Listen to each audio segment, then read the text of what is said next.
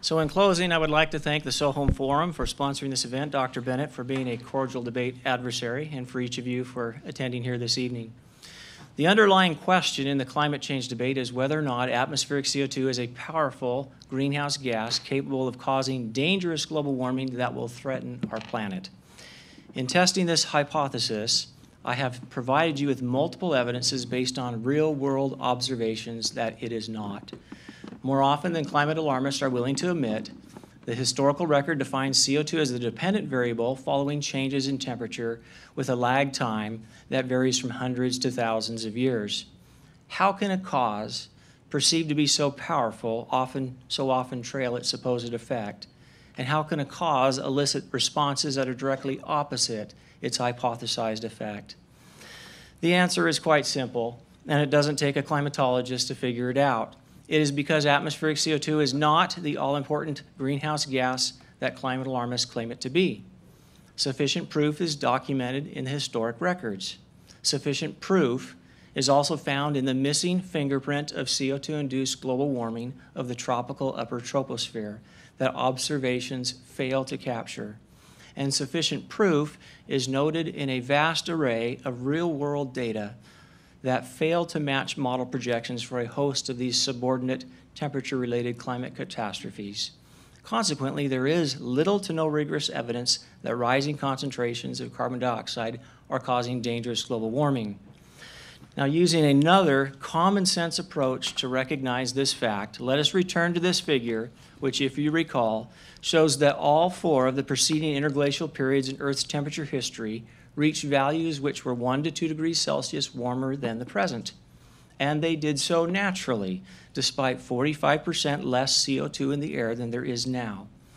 I doubt you would find anyone on the planet, except maybe your local New York representative, Alexandria Ocasio-Cortez, who would take the extreme position that temperatures during those interglacials were dangerous. Yet recall from the comments I made at the beginning of this debate that the Paris Climate Treaty actually defines dangerous warming as temperatures that cross a threshold of 1.5 degrees Celsius above pre-industrial values. Well, as you all know, global temperatures have already warmed between 0.8 and 1 degrees Celsius since pre-industrial times. Therefore, using the Paris Climate Treaty standard, which is echoed by climate alarmists elsewhere, the planet cannot warm another 0.5 to 3/4 of a degree Celsius, or climate Armageddon will ensue. Seriously, come on, give us a break. Such warming, if it occurs, would still place planetary temperatures some 0.3 to 1.3 degrees Celsius below the warmth of the temperatures experienced during most of the previous 4 interglacial periods, which by no means were periods of planetary disaster. Clearly, the model-based projections of the consequences of rising atmospheric CO2 are way off the mark. Dangerous CO2-induced global warming is not presently occurring, nor will it likely ever occur in the future. Likewise, pessimistic forecasts of ecosystem degradation and collapse fail to match observed trends showing widespread enhancement of planetary vegetation.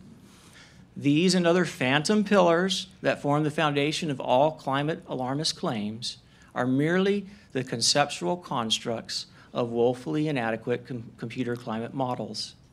Real-world observational data, in contrast, do not support a catastrophic or even problematic view of global warming.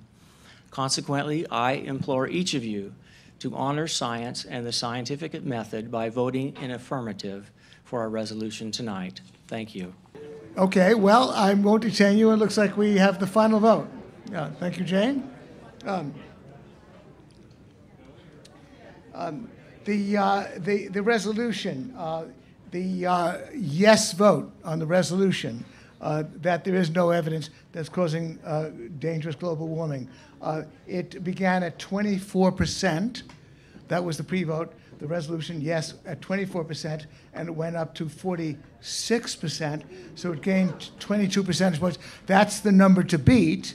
The no resolution started at 29%. It went up to 41%, went up 11 points. And so the Tootsie Roll goes to Craig Idso. Congratulations to you both.